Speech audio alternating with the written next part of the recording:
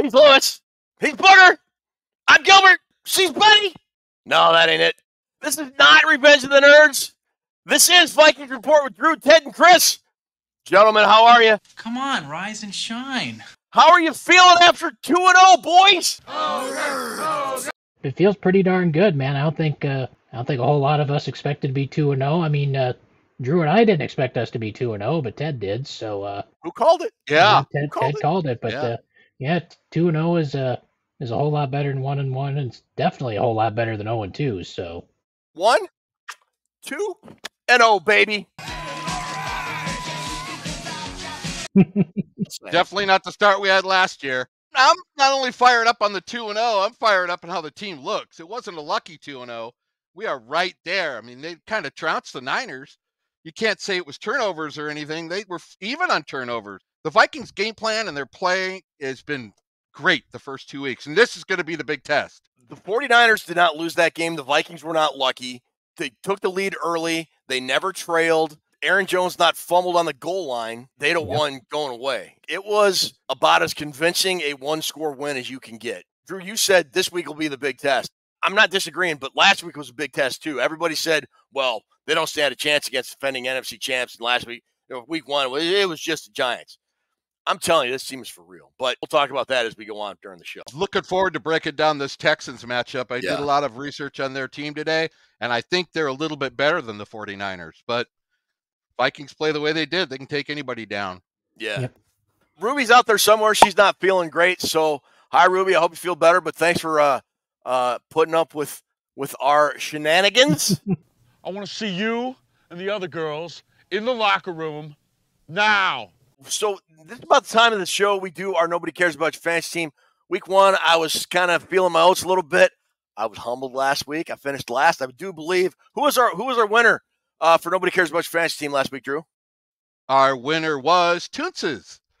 Chris had a 36-point lead going into Monday night, but she had Hurts, Bijan Robinson, and that put her over the top at 75. So she got first. Chris got second. I got third. And you went Ryan Day on us.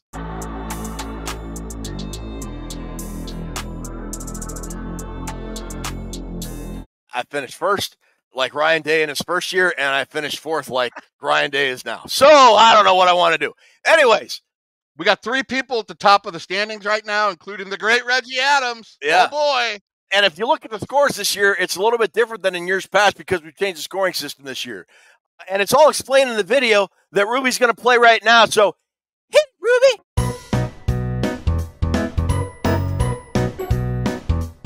As always, it is a standard PPR scoring format. Every week this year, Drew, Chris, Ruby, and I will pick 1 quarterback, 1 running back, 2 wide receivers, and 1 tight end. Every week you will pick the team you think has the best chance of winning. Put your entry in the comments below here. Don't hit us up on our Facebook page. Don't hit us up on X or Twitter or whatever Elon Musk is calling it. Every time we pick a player, we can only pick that player 1 time throughout the course of the season. So it's done. So if we don't pick a player and that player gets hurt for the season, too bad for us. We can't use him. We don't know the picks beforehand when we send the picks in. And we don't pick the players that are playing on the Thursday night game because that might give one team that you folks might pick sort of an unfair advantage in case they go off and get like 40 or 50 points or whatever the case may be.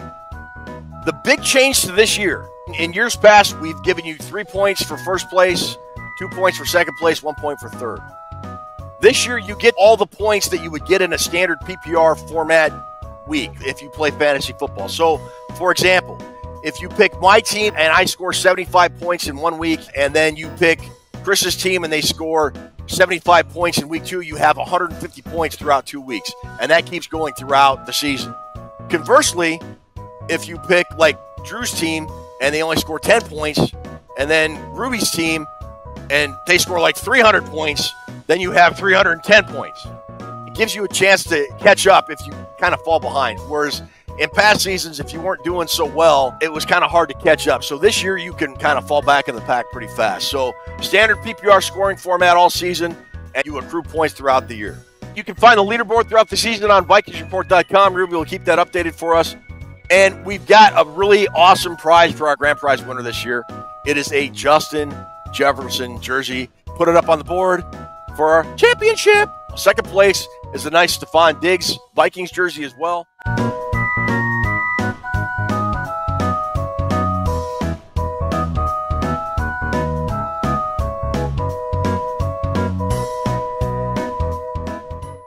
All right, so that's Nobody Cares About Your Fantasy Team. Again, put who you think has got the best fantasy team this week down below in the comments. May the best person win. And this week it's going to be me because I've got a great team. I jinx myself again. I do that every week. We got a great show tonight. Before we get going, we want to talk about Purple Pain Forums, purplepainforums.com, our home away from home on the internet. Great community. None of the crap you see on social media with infighting and insults and you see on Facebook. Just go over to Purple Pain Forums, sign up for an account, start commenting. It's a great group of folks, purplepainforums.com. If you want to get your news and information about the Minnesota Vikings, go over to my friend Chris's site, right there, Daily Norseman, the Daily Norseman, dailynorseman.com. Stood the site up in 2006. It's now part of the SB Nation network of sports blogs, dailynorseman.com. Everything you ever wanted to know about the Minnesota Vikings, but were afraid to ask, you can find on the Daily Norseman, dailynorseman.com. He's a man of wears many hats. Master of all trades, jack of none, something like that. I don't know. I don't think we have a hat in the prize vault that fits that dome, though. Yeah. I do have my Jared Allen mullet around here somewhere, though. I can still slap that bad boy on. All right, look, we got a lot of show to cover tonight. We got a whole bunch of Vikings news and information. We got our preview. But, Drew, before that, my friend, what time is it? Ted? Yeah? I'm cooler than you are. So why don't you channel your inner nerd and light this candle? He's right. Why don't you light this candle? He surely is. Let's go ahead and light this candle. Nerds! All right, I'm cooler than you are. Why don't you fix your little problems and light this candle? He's right. Let's light this candle. He surely is. Light the candle. Yes. Resume the countdown. Nerds! How many of those nerd movies do they make? 4 or 5 or something? I don't know. What was made more, that or the Police Academy movies? I think there's more Police Academy movies than Revenge of the Nerds movies, but I think I'm in a slightly different boat than you guys are when it comes to that movie, because looking at the year it came out, I was 7 years old when Revenge of the Nerds came out, so I damn sure didn't see it in the theaters. It was one of those movies that would only come on HBO after a certain time of the evening, so so if you wanted to watch it, you had to have the volume down real low on that TV and make sure that the old parental units didn't know you were down there watching it, because yeah, it was not the kind of movie they would have approved of a 7-year-old watching. What year was that? 1984. Yeah, I would have turned 8 in September of that year. Senior in high school that year. I was 19. That was my blood alcohol count, too, every day. Like, after that, though, the sequels were just, they sucked. Yeah, most of the time sequels are, unless you're Alien, Terminator. Yeah. Alien, Terminator. Yeah, true. Godfather. But we will all agree that Godfather 3 was an abomination and does not exist. It never happened. Like Rocky 5. Nerds! Nerds. Nerds. Nerds! God, there's so many revenge narratives going on. It's like a soap opera, isn't it? Case Keenum, but he's on IR. The quarterback that took the Vikings to their last NFC Championship appearance that Mike Zimmer hated. There's Daniil Hunter, starting defensive end. Stephon Diggs, who was traded from Buffalo to the Houston Texans, that provided quite possibly the greatest single individual play in Minnesota Vikings history, the Minneapolis Miracle, that got to the Vikings to set NFC Championship in 2017. And I know I'm missing a couple other players. Chris, help me out here. Cam Akers is there Cam Akers. Yeah. Blew out his Achilles last year, and the Vikings didn't want him back, so he made his way to Houston. And I'll leave the last one to Drew because he's the one who saw this earlier. So no, there's 2 more. There was there one are 2 more. Oh. Yeah. Oh, Chris Boyd. Yeah, Chris Boyd. He of the 8,000 special teams penalties, according to Mike Zimmer. Chris Boyd, who was eviscerated in that Zimmer interview by the dude from the Star Tribune, Mark Craig. Mark Craig, yeah. BOYD, balls on your dome. He was number 5, and number 6 just got signed today. We're recording on Wednesday. Irv Smith Jr. went to the practice squad as they put Brevin Jordan on IR. So that's 6 different Vikings. And now the former Texans that are on the Minnesota Vikings, Blake Cashman, right? Yep. Jonathan Grenard. Who else? I believe that's it. I think that's it. Okay. Yeah, just All right. those two guys. All right. So a lot of revenging going on this week. A lot of revenging. And there's probably more for the Texans, as the Texans and Vikings have played each other 5 or 6 times, and the Texans have never beaten Minnesota Vikings. Oh, they No. haven't? Ever. Not once. Oh, wow. Never, Wow. ever. So, yeah. Oh, wait.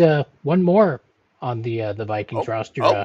Shaq Griffin played for the Texans last year. Oh, that's right. He For a little did. while. Yeah, that's right. I totally forgot about that. Yeah. So the Vikings and the Texans essentially traded rosters last year, and both are 2-0. Both have started 2-0. The Vikings and the Texans for the first time for both teams since 2016. Really? That's one of my tasty tidbits. 8 years for both teams since they started 2-0. Did the Texans go to the playoffs that year? Because I know the Vikings didn't. I do not know. Because 2016 was the year the entire Minnesota Vikings team got killed in an ambush in frickin' Iraq. I mean, that was the year Jake Long had to come out of retirement and play. And within 2 weeks, he was the best offensive lineman on the team. And then he got his leg shot off in an ambush in the Da Nang province or something. My God. It was horrible. In 2016, the Texans did make the playoffs. They won the AFC South with a blistering 9-7 mark. So they did make it. They did win a playoff game that year too. So you guys remember, like 3 or 4 years ago, the Texans were terrible. They were 2 years ago. 2022, they were like 2-14 or something like that. And everyone griped about the Houston Texans because they went out the last week of the season when they were fighting for the number 1 pick, and rather than just roll over or whatever, Lovie Smith, who was coaching the Texans at the time, took them and won. Yep. That last week. I think they played Indianapolis, but I can't remember off the top of my head. But yeah, that gave them the number 2 pick, and Carolina wound up at number 1. And because the Carolina Panthers owner is an idiot, they took Bryce Young instead of C.J. Stroud at number 1 overall, and C.J. Stroud wound up with Houston. And I think if the roles are reversed there, I don't know if Bryce Young would be getting ready to get benched in Houston already, but I don't think Houston would have turned it around quite that quickly with Bryce Young at quarterback. So tanking is never actually the answer. That's what we can learn from that. While we're talking about records, we'll get to Vikings news and info in a second here.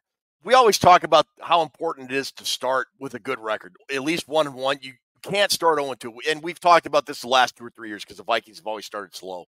They started 0, I think it was 0-4 last year, wasn't it? Yeah, 1-4, because they won that game in Carolina in the middle. Oh, yeah, that's right. If you start 0-2, you don't go to the playoffs. You just don't. And the Vikings started 0-2 last year. Since the NFL expanded to 17 games in 2021, only 2 teams that started 0-2 have made the playoffs. Houston last year, believe it or not, and then Cincinnati in 2022. 75% of the time in the 17-game season, you're going to make the playoffs. If you start 1-1, it's a crapshoot, almost 50-50, like 45%. Now, does this mean the Vikings are going to make the playoffs? No, it does not. There's a lot of football left to be played, and the Vikings are already dealing with some injuries, which we'll talk about. But I'll tell you what, winning that 49ers game and winning the first game of the week against the Giants, those are both conference wins, and that is going to come in huge later in the season when we're starting to talk about if the Vikings can continue to win and stay in the playoff hunt. That is going to come in huge when we're talking tiebreakers and all that, because conference wins is a big part of the tiebreaker system, Drew. So I don't know. I think this 2-0 start, A, is not a fluke, but B, it's important to start off fast because you don't have a whole lot of time to make up losses. And once you start chasing losses, it's hard to make up ground. You don't want to be chasing the loss column. You don't. And it's like being prepared and ready to go. That makes a huge difference. Just like you said, the Vikings, they seem to have a different attitude. We talk about you want to beat the teams you're supposed to beat. Somewhere along the line, the course of a season, you're going to lose one you should have won. And same difference, you're going to win one that you should have lost. And that might be the Niner game already. Maybe. And it might be the Texan game this Sunday. Build up credit because you know there's going to be down weeks. It's football. The wicked, wicked mistress. You could be a 20-point favorite and lose. You never know. Big difference this year, Ted, is they're not beating themselves like they were at the beginning of last year. Yep. And when they're making mistakes like the Ham fumble or the Jones fumble, they're not letting it beat them because they've made, 4 turnovers the first 2 games. But big difference when you don't let it affect you. And I think the play calling for Kevin O'Connell is a lot better than it was last year. And Chris, Drew mentioned the turnovers, but Last year, the turnovers sort of compounded on themselves. And I think after 3 or 4 games, I think the Vikings had a turnover on the opening drive in each of the first 3 or 4 games, and their turnover margin got to be -5 or -6 pretty quick. And although they've had those really bad turnovers, their turnover margin right now is at 0. So they've made up those turnovers. Sure. Yeah, I mean they're forcing turnovers, and they've lost 2 fumbles. Sam Darnold's thrown 2 interceptions, but yeah, they had a pick and a fumble recovery against the Niners, and they picked off Daniel Jones twice. So yeah, it's all evened out so far. But yeah, they're not letting the turnovers really hurt them. I mean, the Ham fumble against the Giants set the Giants up at like the 20-yard line, and they only managed 3 points. I mean, they did take the Aaron Jones fumble in March. 98 or 99 yards down the field, but that's the exception so far. That's not the rules, so that's totally acceptable. But at each one of those events, Drew, like you said, those are moments as a Vikings fan you think, oh, here we go. When Jones fumbled and then the 49ers went 99 yards, I thought, well, here it comes. Bohica, bend over, here it comes again. To the Vikings' credit, they engineered that dagger drive. Sam Darnold engineered that, 6 or 7 minute drive that got them that field goal that put the game out of reach. That early turnover by Ham didn't matter. They only kicked the field goal, and the Vikings drove down the field, got a touchdown, and took the lead and never relinquished it again. I mean, this team it's only 2 games, but it's kind of starting to feel different from past teams. It does feel a lot different. And like Bill Parcells said, it's not the turnovers, it's how you respond to the turnovers. All right, so some news. In Sunday's game against San Francisco, on the very same play, both Justin Jefferson and Nick Bosa went down. We don't care about Nick Bosa. Well, I mean, we care. I mean, we don't want him to be hurt long-term and his career to be over, but we care more about Justin Jefferson because he's on the Vikings. He had a quad injury. It looks like he's going to play this weekend. The Vikings are being more cautious with Jordan Addison. We're recording on a Wednesday. He did not practice. Brian O'Neill did not practice. Dallas Turner hurt his knee on Sunday as well, and he did not practice. And I think the Vikings feels like they're being a little bit more cautious with Dallas Turner. Dallas Turner is a loss, and I don't want him to miss any games, obviously. But with the way the defense is playing, Chris, right now, Dallas Turner feels like a loss the Vikings can absorb more easily than, obviously, Jordan Addison or Justin Jefferson, because that defensive front seven just seems sick with depth right now. It sure does. I mean, we've talked about Grenard. We've talked about Van Ginkel. We've talked about, Patrick Jones, who currently leads the Vikings in sacks, which you wouldn't have gotten anybody to bet on after the first 2 weeks going into the season. But with what Brian Flores is doing, Dallas Turner, I don't want to say he's a luxury at this point, but like you said, they can more easily absorb his loss than they could one of their receivers or at some other spots. Hopefully it won't be anything too serious with Dallas Turner and they're just being extra cautious, but we'll see how that develops.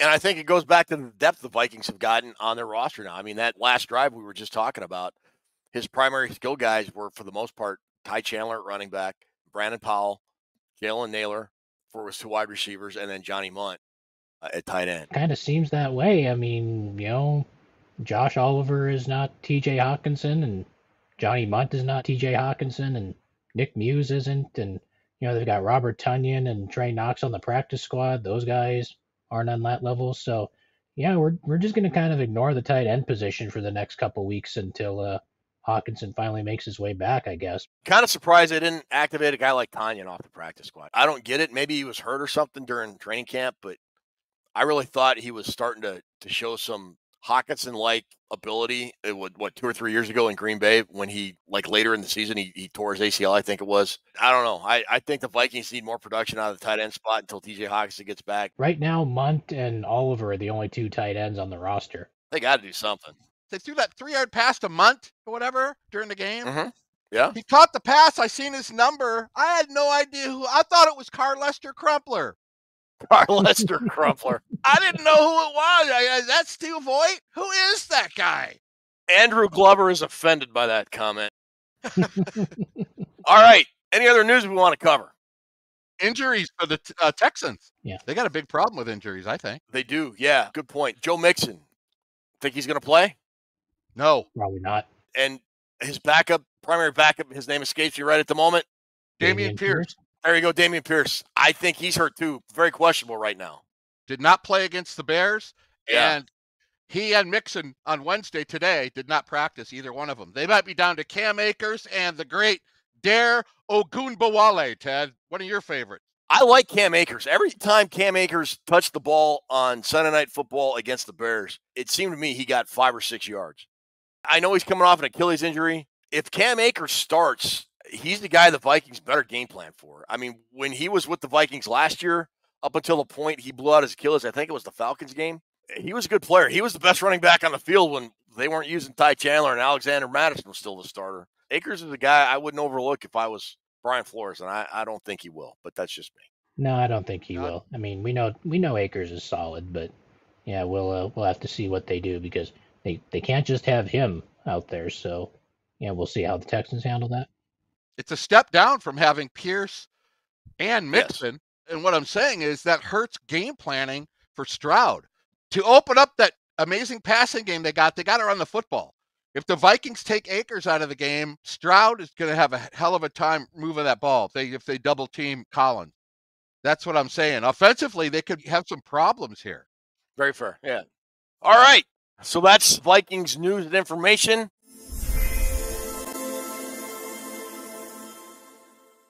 I'm going Vikings on the whole thing. And here's the tidbit I've been sitting on. Oh. We talk about penalties and turnovers on this show for years and yet how the big difference. People are probably sick of hearing it. Drew, we know penalties, turnovers, you base a lot of your thought off that. Third down conversions, time of possession, inside the numbers that we look at Gallahorn. I look at all that, come up with my conclusion in my brain. Football's not difficult. It comes down to a certain amount of stats. I got one. Kevin O'Connell, since he's been coach of the Vikings are 19-0 when he wins the turnover battle or ties it. That is a tasty frickin' tidbit. 19-0. That's what I'm talking about when I say that turnovers matter. 19-0, baby. That's good. Saw that today by my Viking buddy, and I thought, that's a great tidbit right there. On that, I think the Vikings get this. They're going to give Stroud problems. I think the running game's going to cause Texans to have problems having those two guys may possibly not play. Stroud is not going to be able to deal with Flores. The Vikings are on a high right now. They're at home. If this was in Texas, I'd probably give them the nod. But like you said, Ted, what did they do their first two games? Their 2-0 is not as good as our 2-0.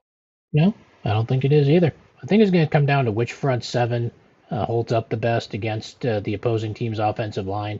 And right now, I think we all gave the front seven check mark to the Vikings. So, yeah, I think Brian Flores, as Drew said a couple times, is going to have a few surprises for Mr. Stroud that he hasn't seen previously. I think this leans toward the Vikings. I think it's going to be a 3-0 start. Sam Darnold's having a career revival in Minnesota, thanks in large part due to Kevin O'Connell and his belief in Sam. I don't know if you saw the post-game press conference after the 49ers win. Kevin O'Connell got kind of emotional about how Sam's been playing and how the team has embraced him and how he has embraced the team. There's a vibe, and I don't know if you saw the post-game locker room celebration before O'Connell gave out the game balls and all that, and he had his little post-game speech. They were vibing to 50 Cent, man. And, like, all the African-American dudes were just, like, jamming to 50 Cent, and all the white dudes were, like, just kind of going, yeah, we don't know the words, but yeah, okay. It was funny. It was cool. Well, I mean, we've gone from Creed to 50 Cent in less than 12 months. And last year was kind of different because they were having to come back from, like, the 1-4 start, and they got the 4-4, and then Kirk blew out his Achilles. And it was kind of a different, okay, we can get back to where we were. This is different. This just feels different. Like, last year, the Vikings thought, well, we think we're good, and if we can overcome these mistakes, we'll be okay. This year, we know we're good, and we know we're going to come out and we're going to kick your ass. And I think this Sunday, they're going to kick Houston's ass. The only thing that worries me is if Stroud gets out of the pocket and he can find Nico Collins, they can make that magic because that's going to be tough to stop. That worries me a lot. If they can do that, it's game on. All right, that's it. We got to get out of here. For Drew, for Chris, I'm Ted. We'll see you Sunday live after the Vikings-Texans game right here on our YouTube channel. Take care, folks.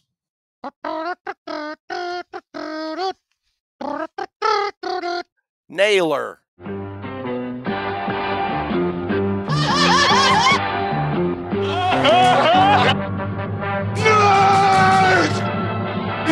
Kurt's as good as you.